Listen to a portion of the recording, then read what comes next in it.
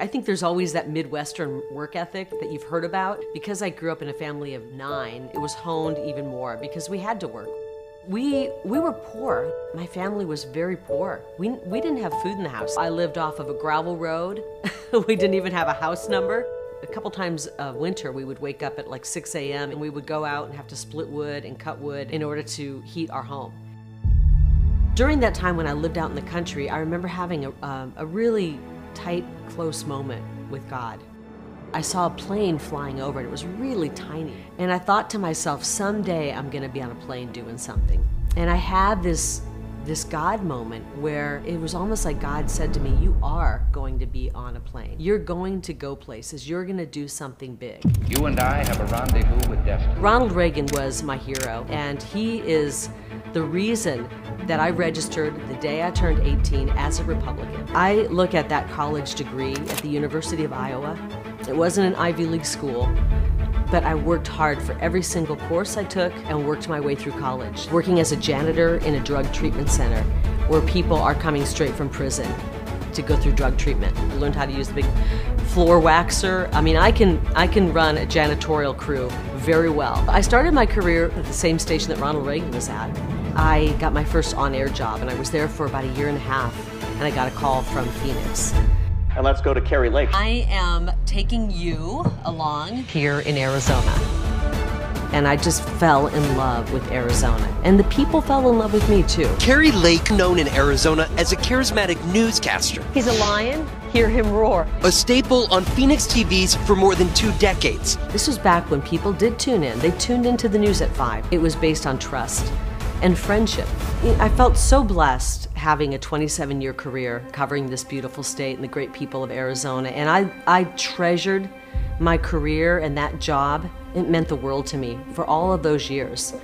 But like so many Arizonans, and frankly so many Americans, I woke up to a lot of reality during COVID. I realized that there was an agenda being pushed by the media. And this is extremely dangerous to our democracy.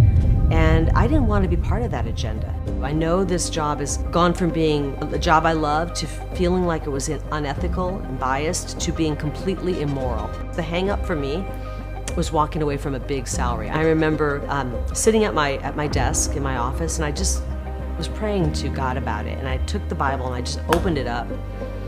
1 Timothy chapter 6, verse 7. You bring nothing into this world and you take nothing out of this world. And I remember getting the message loud and clear.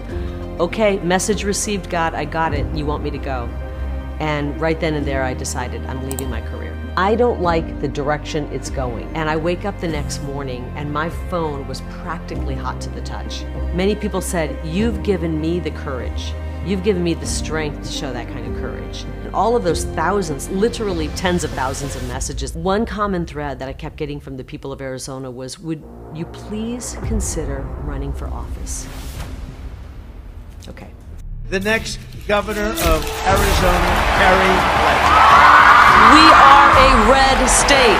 We are a Wild West state. And we demand common sense, not communism. It can go right back across to California. We don't want it. It's funny, I think that job, janitor, might be the job that prepares me most for politics. If you want to keep pushing propaganda, your days are numbered. Because the people don't like what you guys are peddling. I'm not afraid of the fake news. I'm not afraid of the globalists. It is no longer the party of warmongers. Wake up, Joe. We will rip them to shreds before they get their hands on our kids. We're going to lift everybody up. We will never stop fighting for the unborn. Kari Lake is strong. I'm not afraid of the cartels. Arizona, we got to save ourselves. Day 1, we declare an invasion on our southern border. There will be no mandates and no lockdowns to restore quality of life to Arizona.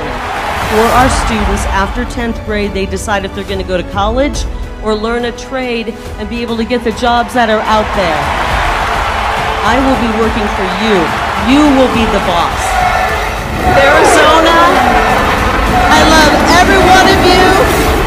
God bless State 48. Wow.